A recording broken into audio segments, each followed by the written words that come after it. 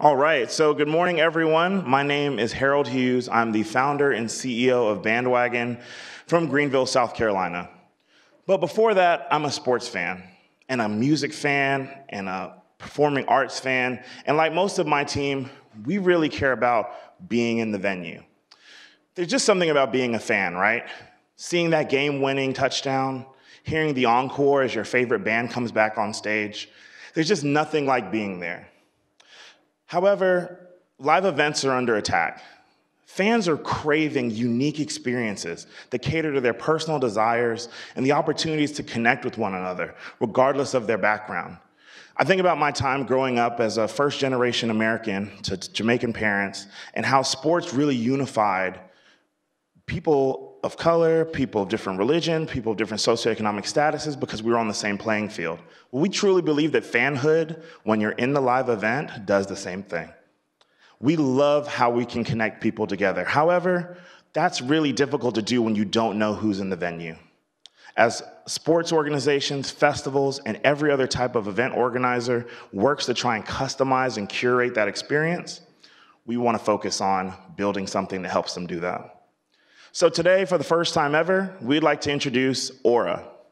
Aura is built by Bandwagon to help event organizers know who is in the venue and connect with them deeply, understand the insights that are going to get them to come back again and again, and provide unique and curated products and services to make that experience a once-in-a-lifetime one. So the former CEO of Ticketmaster, Nathan Hubbard, said this, and I think it made so much sense. We have to know everything about 100 people going on an airplane, but we don't when there's 100,000 people going into a stadium. So naturally, I'm sure that your mind goes to safety and you think about that, but let's look at the larger application. By knowing who's inside the venue, you're able to curate that experience. You're able to offer the right products and services. You're able to do engagement with marketing. And so that's what we really want to focus on, is fan identity at the unit level and being able to create macro solutions. So the current ticket process is pretty straightforward, as most of you all here probably had to register or buy a ticket to some event that you've been to recently. Fans go to a website, they put in their information, they receive their tickets. For events that they can't make it to, fans often are able to resell their tickets on the secondary market. From there, the fan ends up attending. The challenge is that fans are buying tickets on marketplaces that have no idea if these tickets are real, which means that the event organizers have no idea who's actually showing up. We've talked with NFL teams, Major League Baseball, performing arts, and hearing identity information where teams know less than 4% of who's in the venue on the day of the event. So when you think about all those cheesy during the event marketing activities, or when you think about all that spam text messaging and emailing that you're getting, it's because they don't even know that you're there or what you like. So the current ecosystem is extremely fragmented. If you think about the industry players, Ticketmaster, StubHub, SeatGeek, Vivid Seats, all of these folks have built an incredible business on building a platform around their product, distributing tickets. The challenge is that in most cases, they're not connected. They don't talk to each other, which means a ticket can start on one ticket marketplace and move into another seamlessly without anyone knowing the wiser, which creates a challenge for actually knowing who's in the venue. Introducing our network that's powered by Aura, that network is actually connected. So now ticket companies are able to check not only the authenticity of these tickets, but the event organizers are able to know who's in the venue and how the demographics of their stadium change day after day as tickets change hands. So why blockchain? Which I want to go ahead and get in front of because that's the number one question everyone thinks as they do this. The challenge right now is that each of these ticket marketplaces and each of these venues and each of these stakeholders has their own unique database, has their own system, and they have their own customer information.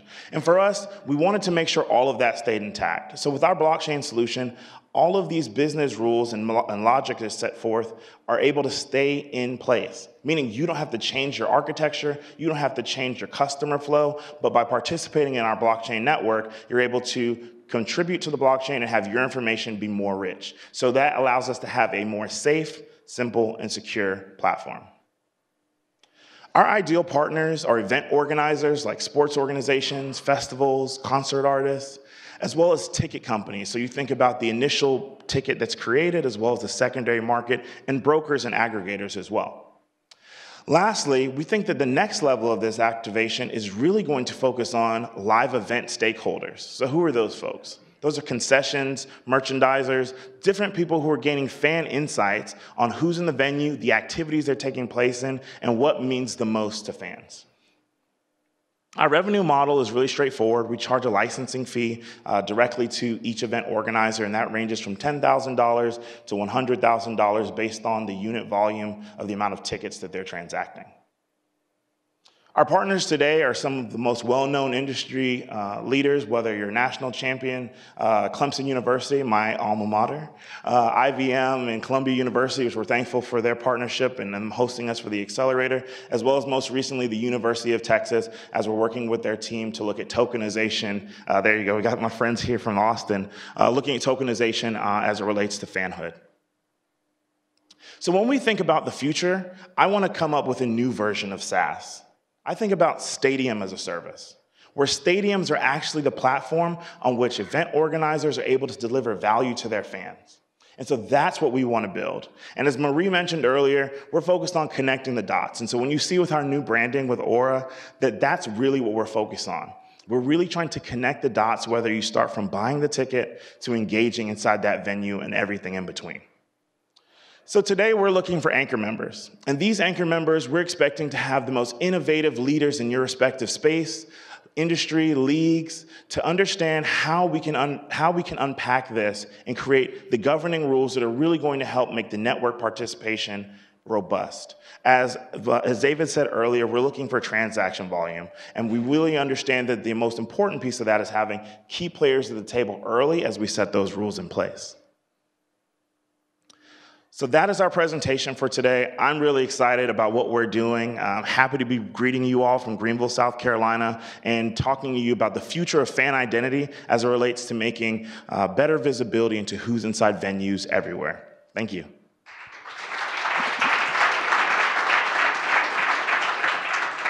Thank you, Harold. We've got about 3 minutes for questions. So I'm going to kick it off with one that I know we've talked about in the past, which is, you barely say the word blockchain in your presentation. And I know you don't say that a lot when you're talking to customers. Like, right. Do you need to tell people that it's blockchain? We don't think that you should, primarily in the fact that blockchain is an infrastructure level solution. And so at the same way that folks don't tell you that they're at websites powered by Amazon, we expect that the solution should be able to take care of itself. And so we want to be an enabling partner. We want to be a quiet company that's in the background that's somehow worth $1 billion, and we really are focused on that. And so that's why we make sure to focus on the solutions that we enable. Stealthy. Stealthy. You're not out there trying to get your valuation up with the blockchain. Okay. Delivering. Building a real business and delivering. That's novel. Questions from the audience? Questions, sorry. Great, thanks, Harold. Just a quick one. Could you talk a little bit more about, I know you mentioned Stadium as a service, but could you just talk about once you guys are scaled up in a few years, how you anticipate the sizing of the different kind of revenue opportunities? Is it kind of more on a venue by venue basis, or are you trying to get in with some of the organizations that have multiple geographies? How do you think about that, licensing versus kind of ad hoc revenues per event? Thank you. And can you say who you are? Oh, sorry, Evan Fung.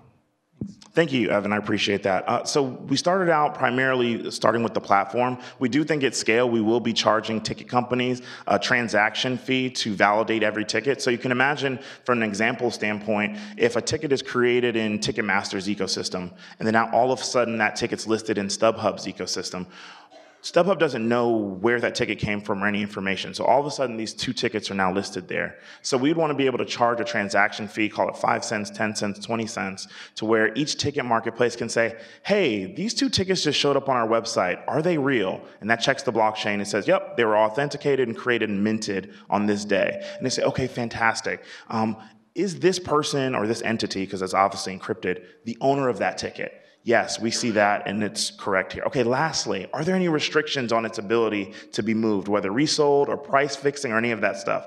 Okay, all of that is tied in at the asset level. So we see the opportunity to charge a transaction volume from there, and with Aura, we're actually looking at building into this more products and services. Our second customer was actually an international film festival in Johannesburg. We worked with Kwaku Mandela, and they were really trying to figure out audience insights. So once we can tell you who's in the venue, now we're able to work with some some of the Facebook Pixel product to tell you information about them, brands that they prefer, and so on. And so as of March 1st, we actually just opened up our round, and so we're actively seeking investments. Anyone that's interested in learning more about us and Bandwagon and what we're building as the clock counts down to 0, please find me or any of my awesome team members in the back with the black Aura shirts. We appreciate it. Thank you for everyone that's come out, and we look forward to talking with all of you soon. Thank you, Harold.